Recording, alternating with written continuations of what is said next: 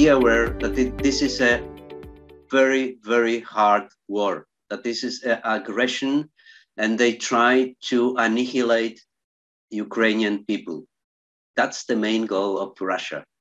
This is not a military conflict. This is not something that can be excused.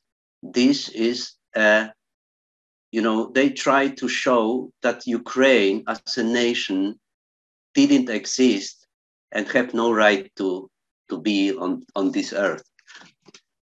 That's the first of all.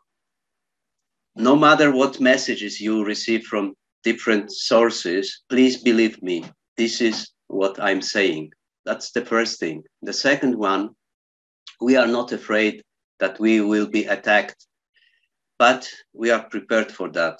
And if we help Ukraine, we can stop this terrible act, and maybe we can stop the things in future.